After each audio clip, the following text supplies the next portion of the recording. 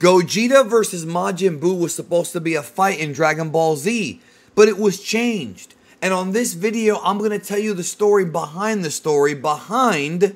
what happened to Gogeta's original inclusion in the Dragon Ball manga and what the creator Akira Toriyama wanted to do before he changed his mind. Stay tuned.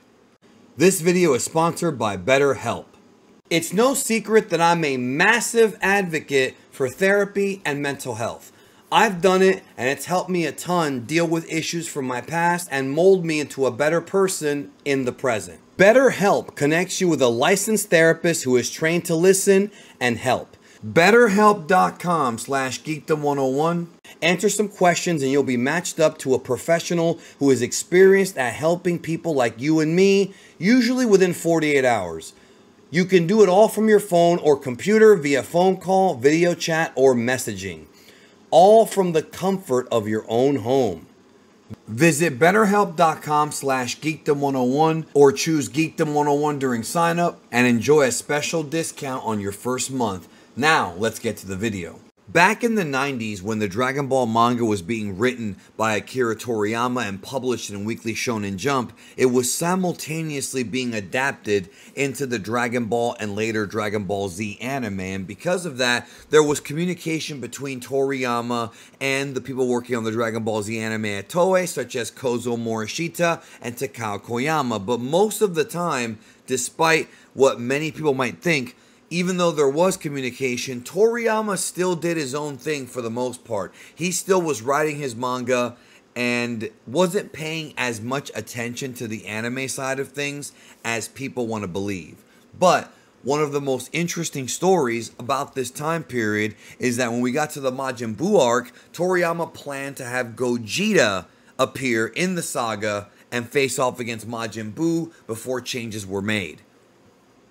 If you want to follow along with me, check out manga chapter 469, which correlates with Dragon Ball Z episode 240. This is where Goku first reveals that he learned the fusion pose from the Metamorans in the other world and proposes the pose to young Goten and Trunks, claiming that they have the best chance of being the newest heroes in the series and saving the Earth from Majin Buu. Remember, during this time, Goku presumed that Gohan was dead and Vegeta had just sacrificed himself shortly before this, so because Goku himself was dead, the only hope was Goten and Trunks. And because of that, Goku teaches the fusion pose to them and to Piccolo in preparation for the upcoming fight against Majin Buu. For more details on this, check out my video I did in the technique guide called Metamoran Fusion Explained. I go into more detail about how fusion works, but the power of fusion was the only hope against the seemingly invincible Majin Buu.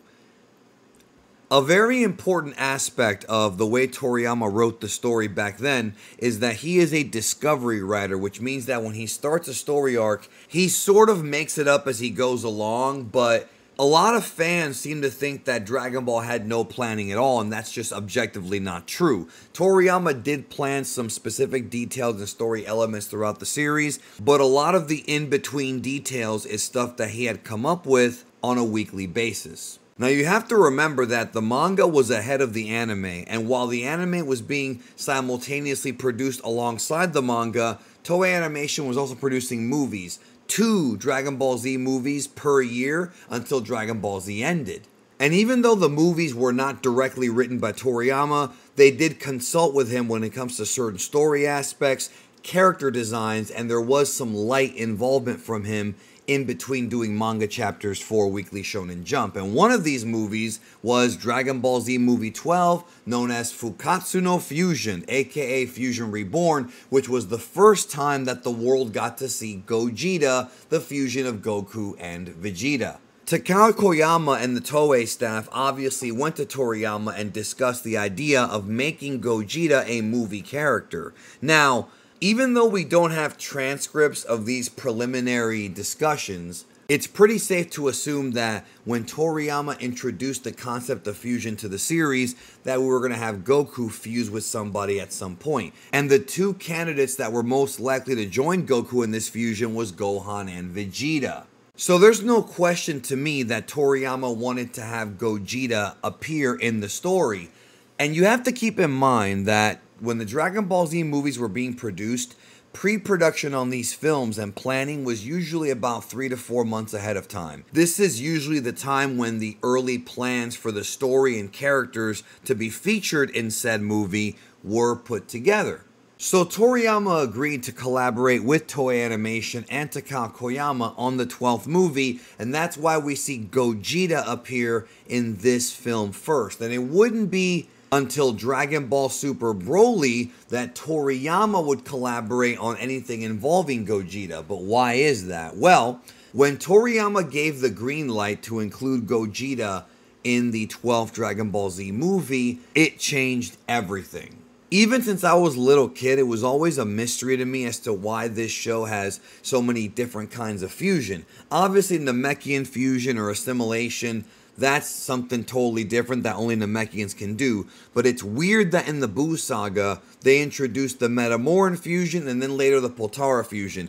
And this is precisely why it was like that. When Toriyama agreed to have Gogeta appear in the movie before appearing in the manga, the impact of seeing Gogeta in the manga would be lessened compared to if we saw him in the manga first.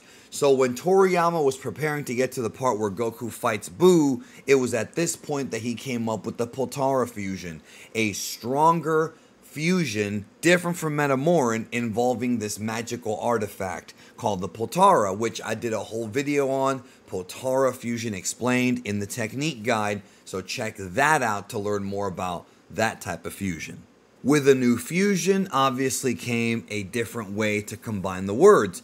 Gogeta is a combination of Goku and Vegeta, so that makes sense. Same thing I did with Gotenks, where it's Goten and Trunks. But what about the Potara fusion? Well, Toriyama instead chose to go with the root word of Goku's birth name, which is Kakarato. So Vegito is Vegeta and Kakarato, Vegito. Now, if you're wondering why I'm saying Kakarato, it's because in the Japanese version of Dragon Ball and Z, both in the manga and anime, as well as the Spanish dub and other languages, Goku's birth name is actually Kakarato, not Kakarot. However, in some translations, you can remove the toe and just say Kakarot. Sort of like how when you say Zamasu, you can also say Zamas.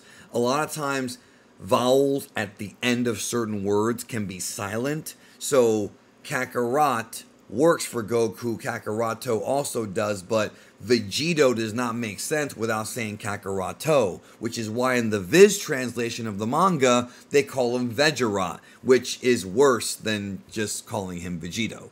Now, I want to say this, and please feel free to leave a comment down below about how you think a Gogeta versus Majin Buu fight would have gone.